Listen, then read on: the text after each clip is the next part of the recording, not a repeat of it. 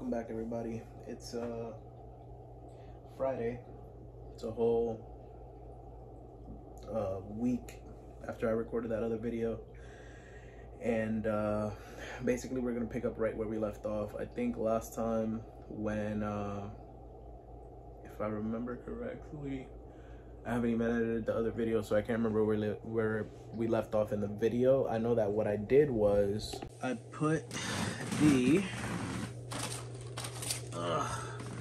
the differential in there with the roller bearing upgrade, as you can see right here. And so basically I was having issues getting the case to close, and the reason for that was because I forgot to take these guys out. So I was trying to close the case with these guys in. I looked over the instructions one last time and I seen where it said to take these out. So once I took those out, the case closed up. So case is completely closed up.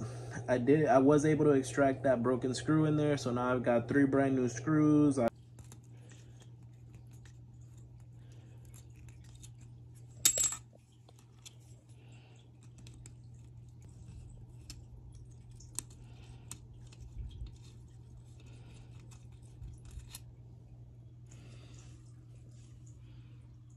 Oh, thank God.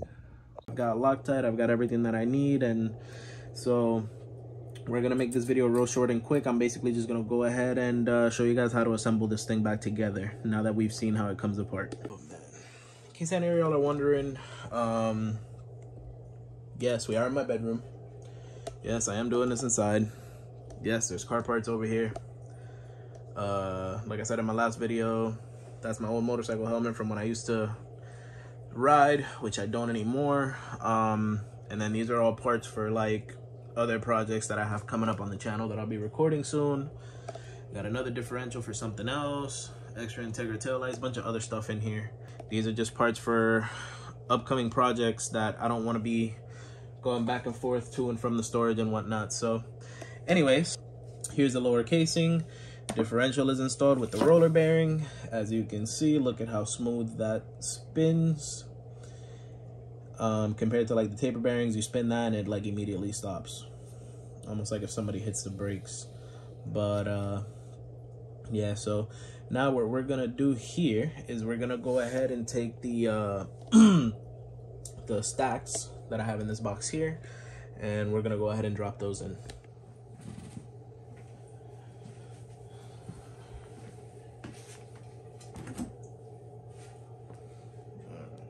Guy's really clean, so it's not gonna dirty anything. That's one thing that I made sure to do before I brought everything into my room. Obviously, I cleaned everything really good with like air and brake cleaner. That way I wouldn't have any kind of like oil deposits or anything like that in here. Regardless of the fact I'm still putting things on the ground, like that green box cover, just to make sure that I don't get anything on my tiles.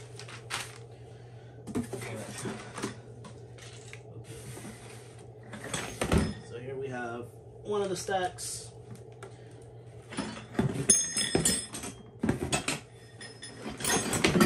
Here we have the other stack. Those go somewhat like that. And then here we've got our forks.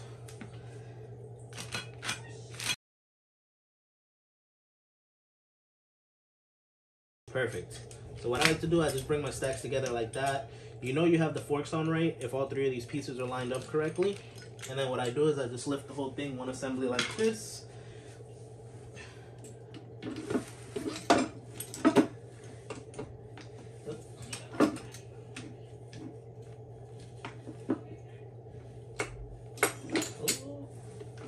Alright, well, I had to cut some of the recording because I ended up having some trouble with the forks, and I forgot to put the washers that are under there.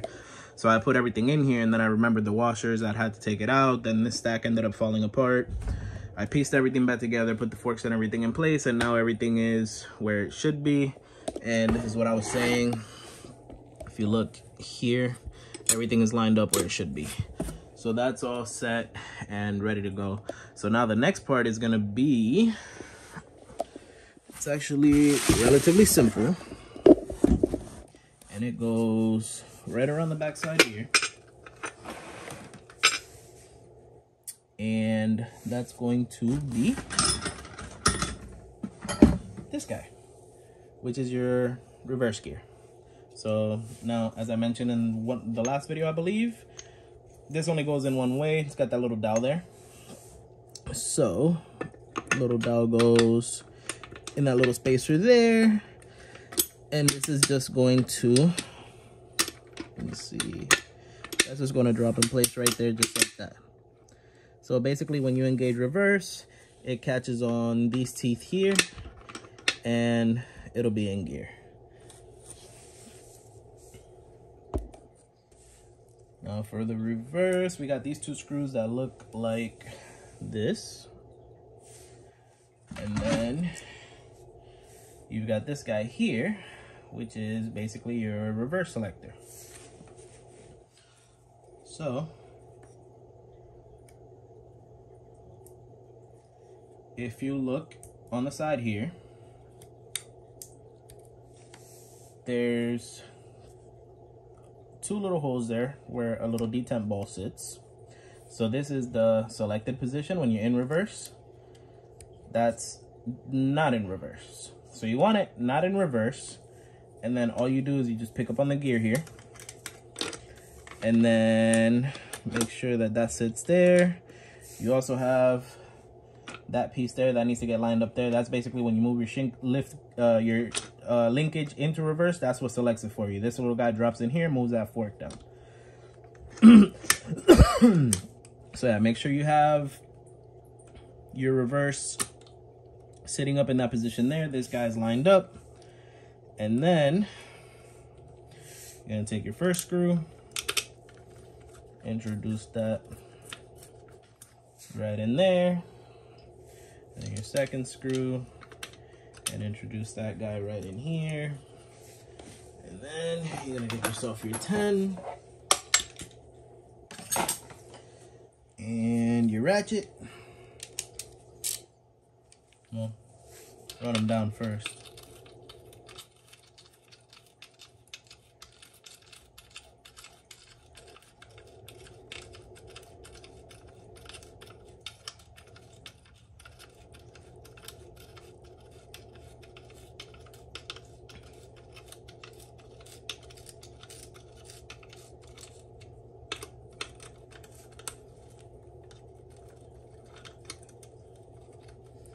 So it'd probably go a lot faster if I had an extension.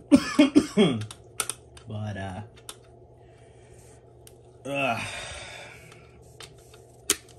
I'm so tired. I don't even want to like walk out to my car right now. So we're just gonna have to endure it.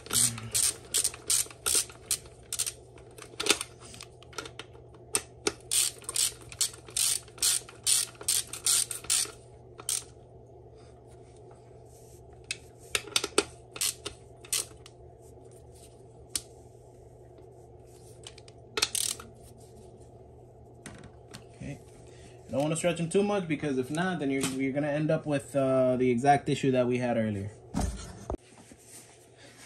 Alright, so now for this next part, I was looking for my Loctite because I thought I had found my Loctite. Well, I did find my Loctite, I just don't know what I did with it now. So, let me see. Oh, it's going to be a little confusing because this thing is all disassembled. Alright, so this is my selector that was moving here. We got screws for that. Now, see if I remember. This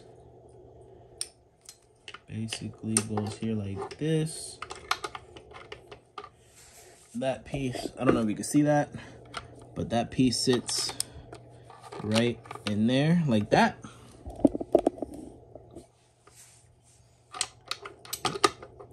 Just like that. And then what goes here, let me see here.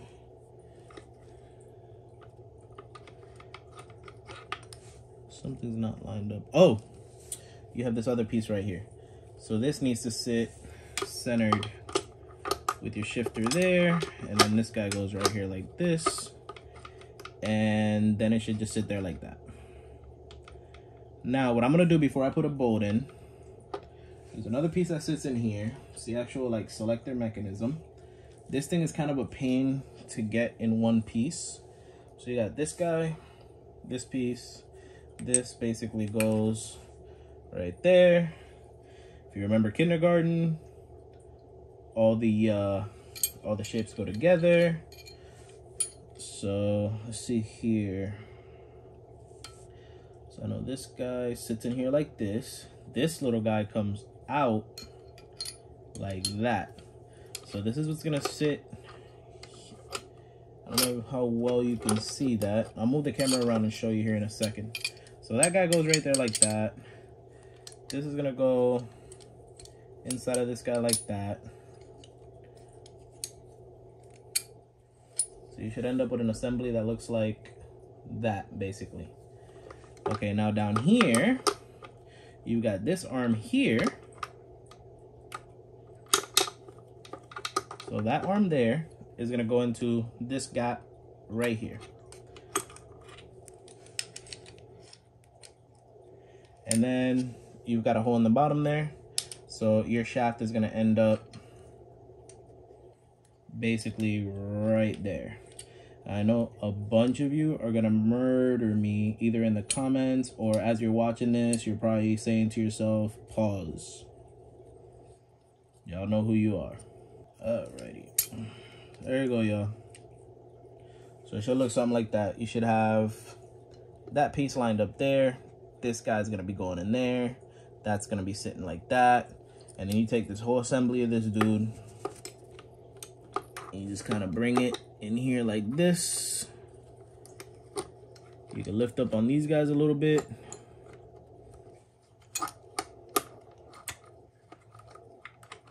Not gonna lie to you, it's a little challenging trying to do this like this, but it is doable. Just be patient. You'll figure it out. You'll get it sorted.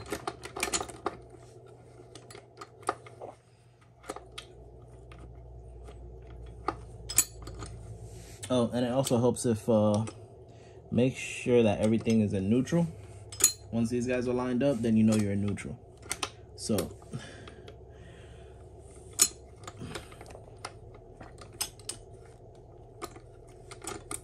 all right, so there we go. We are right where we need to be. You can see. So that guy's, these holes are basically lined up here. That guy's right there where it needs to be. This guy's right there where it needs to be. That's right there where it needs to be. And that's pretty much all you need to do. Make sure that this thing is sitting flush. Look down here. See, mine's not sitting flush. So if you look right here, it's not flush. Now we're sitting flush. So just pay real close attention to that. And then if there's one more tip that I could give you guys, because this killed me on my first transmission. You see how these things don't really line up? You're gonna hear a lot of people tell you like, oh, that's gotta be lined up. It's gotta be perfectly lined up. They never gonna perfectly line up. You can sit here and lift and you can mess with it and this and that. You're probably gonna end up popping the bearing off the top of the shaft, trying to sit there and make sure that them things line up. Trust me, once you get that thing in there, it's in there. You'll be all right. All right, so just to update, I had to step out and go buy a bolt set because the bolt set I got from Ace Hardware is just a little too short. I think this is like 8 mil because I have a 10 mil here in this pack. And if you see side by side, the 10 mil is a little bit longer. Now, it could be because of the differences in the head. I'm not really sure, but even the threaded part looks longer, and this is definitely 10 mil. But so what I didn't account for is that this plate is like either an 1/8 or like a 1/4 inch thick. It's pretty thick, so it wasn't like reaching through. So I went to O'Reilly's. I had to get a seal. I had to get axle seals because my axle seals actually turned like rock solid. I don't know if I could find a... Oh, I actually got it holding up the transmission. But so yeah, I think it was like rock solid, and I think that's why I was having an oil leak from there. So I went and got 2 brand new axle seals. I went and got some oil for the transmission. Also got some power steering fluid because I had ran out from what I have on the shelf, because I like to keep fluids and stuff on my shelf here. And yeah, so I just got back, put I put 2 new bolts here. I used one of the old flange bolts in there, and this thing is now rock solid. It's not going anywhere. It's gonna shift. It's gonna do everything that it needs to do. None of these bolts are gonna back out, and we're hopefully not gonna have any more problems, because I really don't want to do this a 14th time. But who's counting? Not me.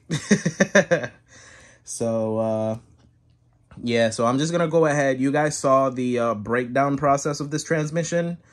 I showed you guys the whole roller bearing conversion. I showed you guys how to put the stacks in with the forks and all that stuff. I showed you guys how that goes together, the reverse gear and all that stuff. Pretty much the only thing that goes on after this is just your silicone. You go ahead and you get your silicone and you put a nice generous bead around the casing of the transmission here. You take your upper casing, you put that on top here. Now, when you go to set it down, it's gonna kind of fight you to sit into place. You need to get a flathead or something, and you need to play with the shifter. As you start moving the shifter back and forth, the casing is gonna drop the rest of the way.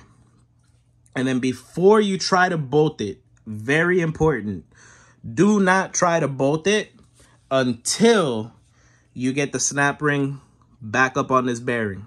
Just like how I showed you guys to take it out, this time what you need to do is once you put that casing in, you go ahead and you spread the snap ring, and with a flathead you grab this little groove here, you pull up on it, and when you pull up on this, the snap ring will seat down, and then after that you can go ahead and bolt it down. Because what's going to happen is if you bolt this down without pulling that snap ring on, without pulling that snap ring up, you're going to damage the snap ring, and you can break the casing. Ask me how I know. So make sure once you put the casing on here, do not bolt it in. Make sure that you get the snap ring secured onto this bearing here. And after that, go ahead and set up your your bolts and everything, tighten everything up. And then the last thing after that is going to be your detent bolts, which go on the bottom of the casing. Those detents make contact against this for when you're shifting. And then the last one goes at the very top here. That's going to be your reverse bolt. And like I showed you, that's going to end up going into your reverse shaft that's on the back side here.